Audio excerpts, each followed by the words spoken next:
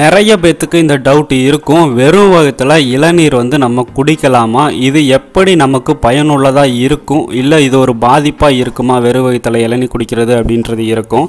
இளநீர் வந்து பொதுவாகவே பூலோக கற்பக விருட்சம் அப்படின்னு சொல்லுவாங்க சித்த மருத்துவத்தில். இயற்கை நமக்கு தந்த மிகப்பெரிய கொடை அப்படின்னு பார்த்தோம்னா இந்த இளநீர் தான். இளநீர் ஏகப்பட்ட நன்மைகளை வாரி வழங்கக்கூடியது. உடல் சூடு, வயிற்று புண்ணு, வாய் புண்ணு, அம்மை பத்திருந்தா இந்த மாதிரி எல்லா விஷயத்துக்கும் நம்ம ஃபஸ்ட்டு தேடுறது இந்த இளநீரை தாங்க. எந்தவித செயற்கை ரசாயனங்களும் இதுவரைக்கும் கலக்கப்படாமல் சுத்தமான 100% சுத்தமான ஒரு எந்தவித தீங்கையும் ஏற்படுத்தாத ஒரு பானம் அப்படின்னா அது வந்து நம்ம இளநீரை தான் சொல்லணும். ஸோ அப்படிப்பட்ட இளநீரை வெறும் வயிற்றில் குடித்தா சிலருக்கு வந்து மோசமான பலன்கள் கிடைக்கும் அப்படின்னு சொல்கிறது உண்டு. அதே மாதிரி ஒரு சிலர் வந்து வெறும் வயிற்றில் சாப்பிட்டீங்க அப்படின்னா வயிற்றில் இருக்க அமிலங்களோட சேர்த்து அதை கலந்து வயிற்று புண்ணு வந்து உண்டாக்கிரும் அப்படின்னு வந்து சிலர் வந்து கூறிக்கிட்டு இருக்காங்க. இதில் எது உண்மை அப்படின்றத தான் நம்ம இந்த வீடியோவில் பார்க்க போகிறோம். ஸோ தயார் நிலையில் இருக்கக்கூடிய உடலுக்கு தேவையான கனிமங்கள், உப்புக்கள் மிகுந்த சோர்வை போக்கி உடனடியாக பலன்களை தரக்கூடிய பானம் தான் இந்த இளநீர். இது யார் சாப்பிட்லாம் அப்படின்னா 3 வயசுக்கு மேலே இருக்க குழந்தைகள்லேருந்து யார் வேணாலும் இந்த இளநீரை வந்து குடிக்கலாம். பொதுவாக சாப்பாட்டுக்கு முன் இளநீர் குடிப்பது நல்லது. வெறும் வயிறாக இருக்கும்போது நீங்கள் எந்த உணவும் சாப்பிடாத போது இந்த இளநீரை குடிச்சுக்கலாம்.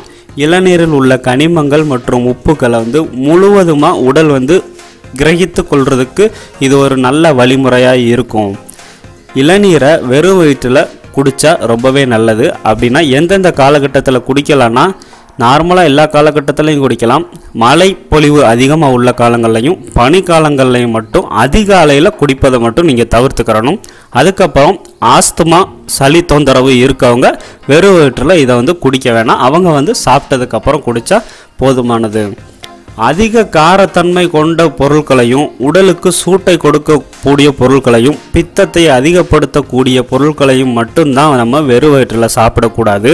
இளநீர் வந்து உடலுக்கு குளிர்ச்சி தரக்கூடிய, பித்தத்தை குறைக்கக்கூடிய ஒரு பானம். அதனால் அதை வந்து வெறும் வயிற்றில் குடித்தா எந்த பாதிப்பும் கிடையாது.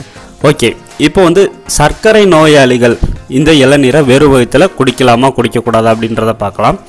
சர்க்கரை நோயாளிகளுக்கு சர்க்கரையின் அளவு வந்து உடலில் ஏற்ற இறக்கங்களோடு இருந்துக்கிட்டு இருக்க அந்த சுச்சுவேஷனில் மட்டும் வெறும் வயிற்றில் குடிக்கக்கூடாது. நார்மலாக சர்க்கரை நோயோட அளவு வந்து ஸ்டாண்டர்டாக ஒரே சீராக போயிட்டு இருக்கும்போது நீங்கள் வந்து இந்த இளநீரை வந்து குடிக்கலாம். அதிகமான உப்புக்கள் இருப்பதால் சிறுநீரக நோயாளிகளும் வந்து இளநீர் குடிப்பதை வந்து தவிர்த்துக்கிறோம். மற்றபடி எல்லாருமே வந்து இந்த இளநீரை குடிக்கலாம் அப்படின்னு சொல்கிறாரு சித்த மருத்துவர் கு. சிவராமன். இளநீரில் அப்படி என்ன தான் இருக்குது அப்படின்னு பார்த்தோம்னா, sodium, potassium, calcium, magnesium, selenium, நார்ச்சத்து, இரும்புச்சத்து போன்ற பல்வேறு கனிமங்கள் வந்து இதில் வந்து நிறைஞ்சிருக்கு. ஒரு cup இளநீரில் 600 milligram potassium, 250 milligram sodium, 60 milligram magnesium, 58 milligram calcium, 48 milligram phosphorus. So இவ்வளோ சத்துக்கள் உள்ள இந்த இளநீரை நம்ம அன்றாட பருகிறதுனால எந்தவித தப்பும் இல்லை.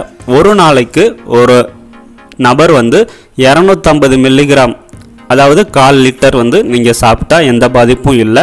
அதுக்கு மேலே அளவுகள் அதிகமாகும் போது உடல் உபாதைகள் ஏற்படத்தான் செய்யும். அளவுக்கு மீறினால் அமிர்தமும் நஞ்சு. அதுபோக ஏகப்பட்ட நன்மைகளை வந்து இது இளநீர் வந்து வாரி வழங்கக்கூடியது.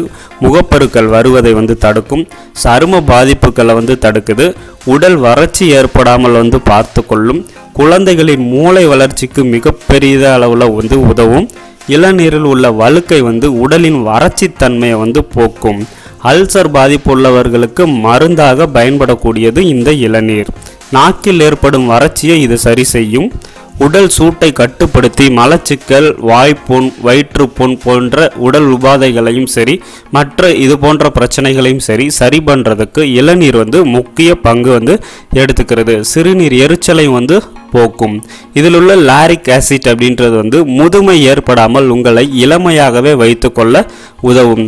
கோடை காலங்களில் தொடர்ச்சியாக நீங்கள் இளநீர் குடித்து வந்தால் மேற்கண்ட அத்தனை நன்மைகளையும் நாம் பெறலாம்.